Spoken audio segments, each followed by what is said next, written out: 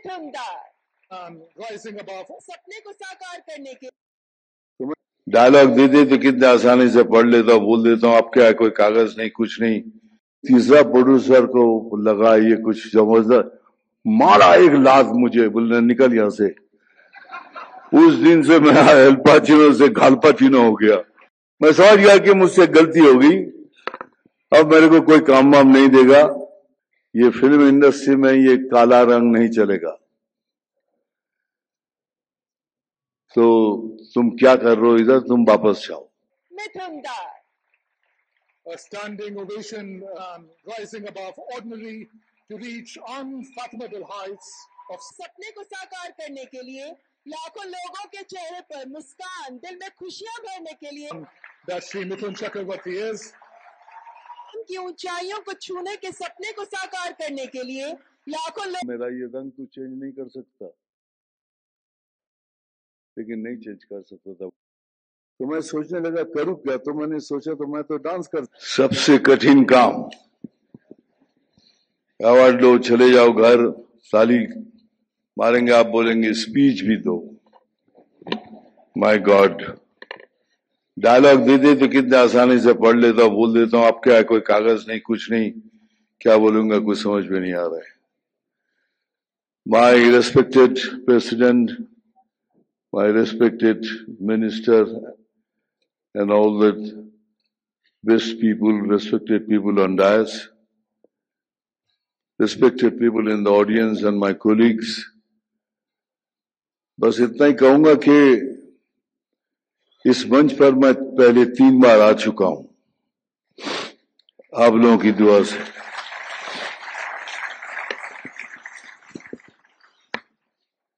लेकिन सबसे पहली बार जब मिला था नेशनल अवार्ड, उसके इतने किस्से हैं, कुछ किस्से मैंने बताया, कुछ किस्से मैंने बताया नहीं।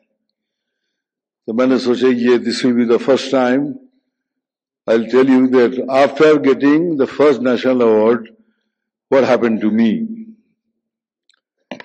Well, after getting the first national award तो नेचुरली लोगों के कहने लगे कि ये oh my God, you know you got national award. तो मेरा ब्रेन थोड़ा खराब होने लगा था, थोड़ा कि कुछ बहुत कुछ बड़ा कुछ कर दिया हूं। एनीवेज, उस समय फिर कहा गया, बॉम्बे लैब था, तो वहां एक स्क्रीनिंग रखा गया कि जिसमें मेगा दिखने के बाद अगर पसंद आए तो डिस्ट्रीब्यूट करेंगे। सो मैं भी पहुंच गया। आई थॉट के after seeing the film they may like me, they may take me. After seeing the film I can't take his name because he is no more. Because he is no more, I am saying this because before that he was alive. If I would have said, so you would have understood कि मेरे कोई बोल रहा है ये। तो इसीलिए आज तक बोला नहीं, पहली बार बोल रहा हूं कि स्वर्ग लोग चले गए हैं। तो आफ्टर फिनिशिंग द फिल्म बाहर आए तो I was walking along with him and I asked him, sir picture कैसी लगी? बोलते बेटा पिक्चर अच्छी लगी, तुम भी कमाल के एक्टर हो, लेकिन तुम कपड़े पहन के कैसे लगोगे?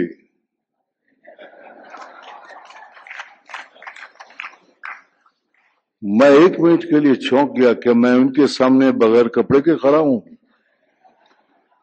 क्यों सवाल किया? बाद में याद आया, ओ मैंने जो रोल किया था वो एक आदिवासी का था जिसमें ऊपर मेरे कपड़े ही नहीं थे, तो इसीलिए सोच रहे थे कपड़े पहनने के बाद ये कैसा लगेगा, तभी इसको फिल्म में लूंगा।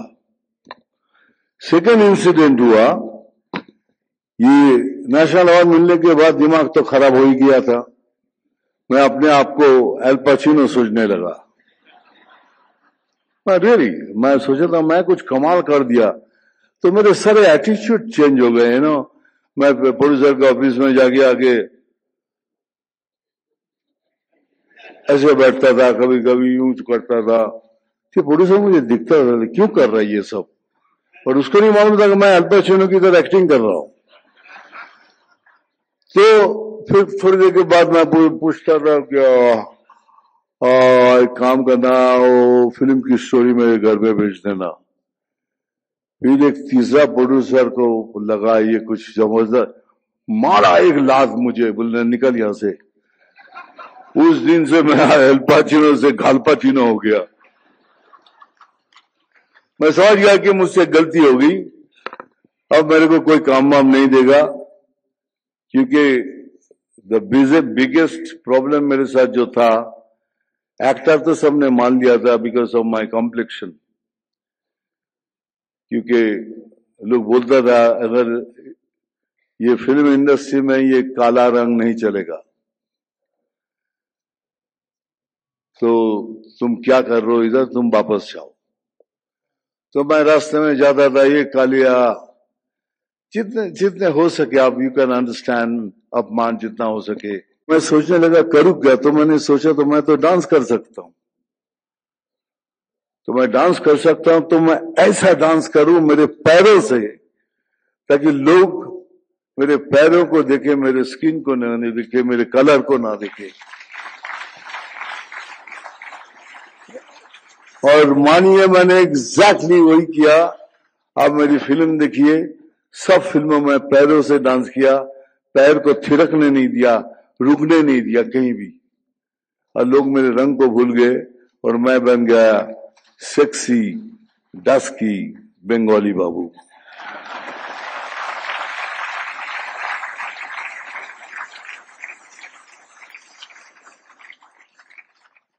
मैं बहुत शिकायत करता था भगवान से, बहुत, क्योंकि my life is not a on platter.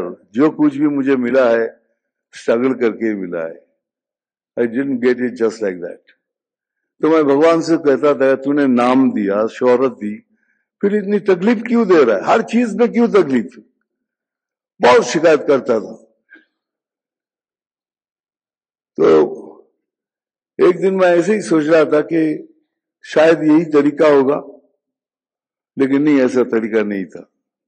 आज ये अवार्ड मिलने के बाद मैं शिकायत करना छोड़ दिया।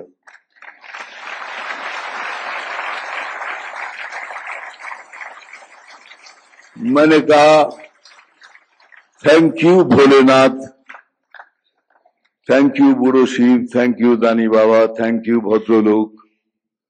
कलकत्ता में निमतौला से एक पुराना सा मंदिर है, जहाँ एक 10 फीट ऊंचा एक शिवलिंग है, जहाँ सीढ़ियों से चढ़ के जाके पानी देना पड़ता है। मैं कितने साल मुझे याद नहीं, मैं उनकी सेवा किया। तो उनको मैंने कहा थैंक यू, अब मैं शिकायत नहीं करूंगा, क्योंकि आपने मुझे सूद के साथ सब कुछ वापस कर दिया है।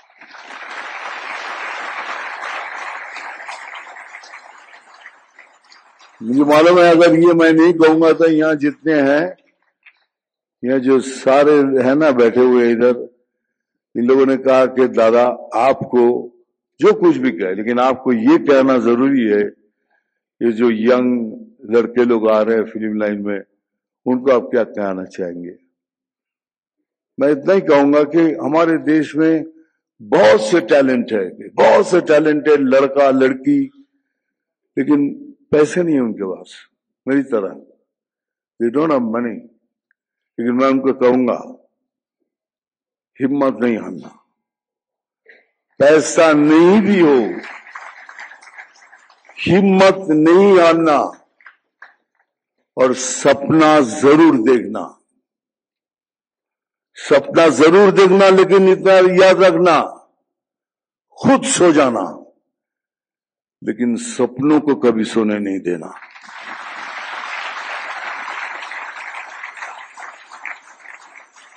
क्यों? इसलिए अगर मैं बन सकता हूं तो तुम सब बन सकते हो। Thank you. That Sri Mithun Chakraborty is की ऊंचाइयों को छूने के सपने को साकार करने के लिए लाखों लोग